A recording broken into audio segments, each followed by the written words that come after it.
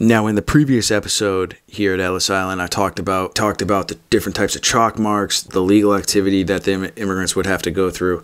And today, on the final episode here, I'm talking about closing door to the US open door immigration policy, and mainly Ellis Island's official end.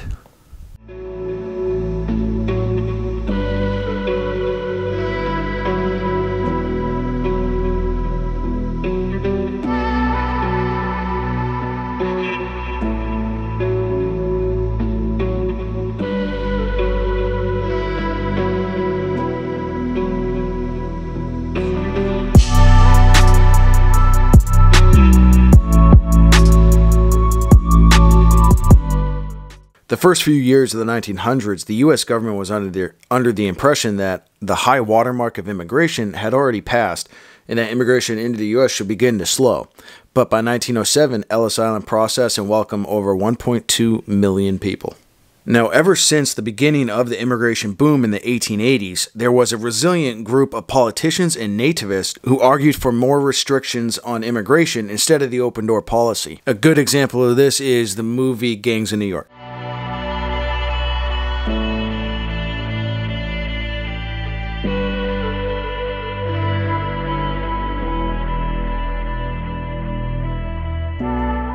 They have all these different types of pamphlets and literature that seem to be from anti-immigration groups as well as hate groups. Now, based upon the number of ethnic groups already living in the U.S., a series of new laws were passed and enacted, as well as a literary test that immigrants would now have to pass. The new laws were the Chinese Exclusion Act, the Alien Contract Labor Law, and the introduction of a quota system, to just name a few. So new Americans were obviously happy to be in America, and as new Americans, the cost of living, though, was not cheap, to where just about every member of the family would have to work in some capacity to contribute to putting food on the table.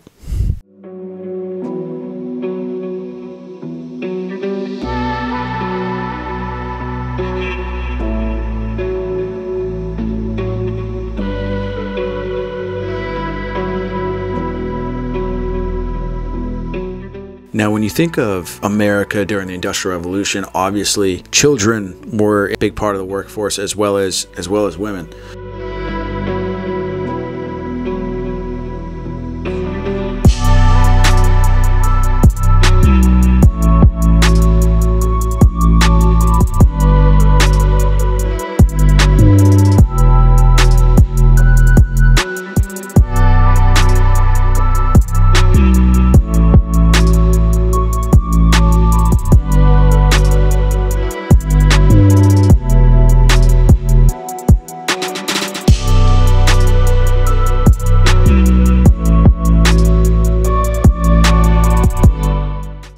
So obviously employment agencies became kind of a booming business.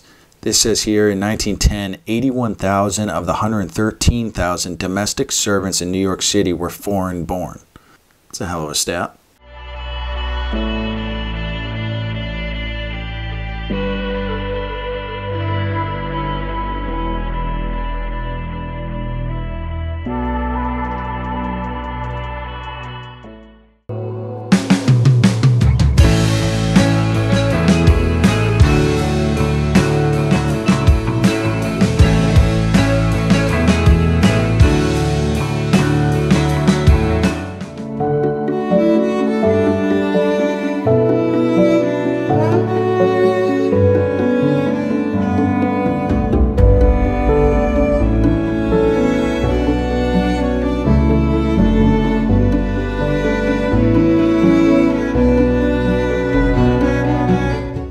These old pictures of the east side of here in New York, and you just see the living conditions, and it's very cramped, very tight quarters, probably not the most sanitary conditions, but it just goes to show, you know, what were their home countries like. So this is an important fact, that obviously with citizenship, new Americans can participate in our election process. You know, the right to vote, big factor for politicians with the ethnic vote, you know, with that majority, that percentage getting bigger and bigger every year. I also have to note that a good majority of troops, U.S. troops that went over to Europe to fight in World War I, were new Americans, were immigrants not too far removed from that experience when they were inevitably fighting in World War I.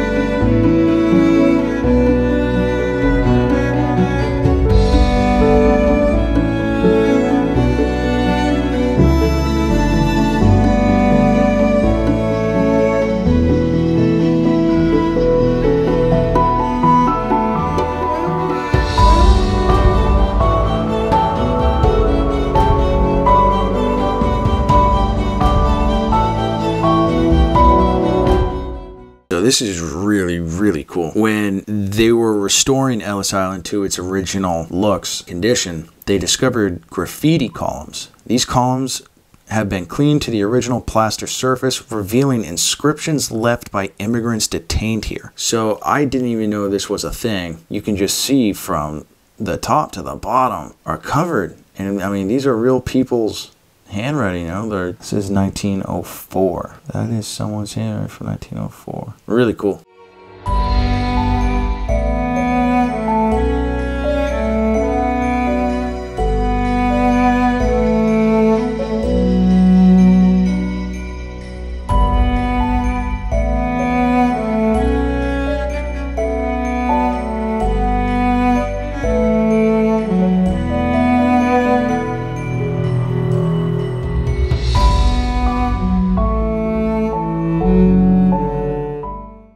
Now, Ellis Island was still active for another 30 years, but was used in a multitude of ways.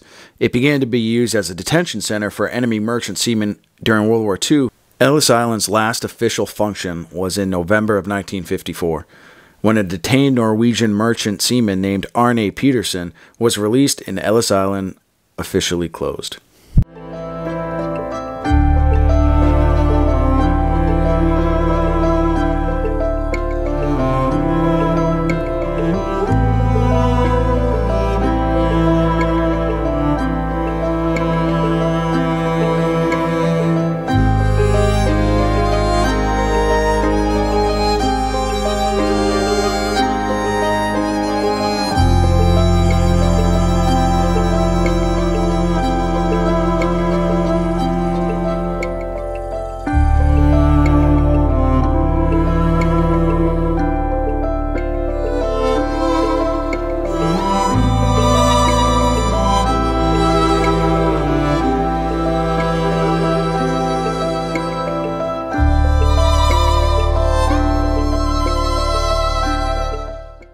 Now remember to smash that subscribe button, give the episode a like, as well as remember to tune in next week at the same time, same day, same channel, where Season 2 here in New York City continues on.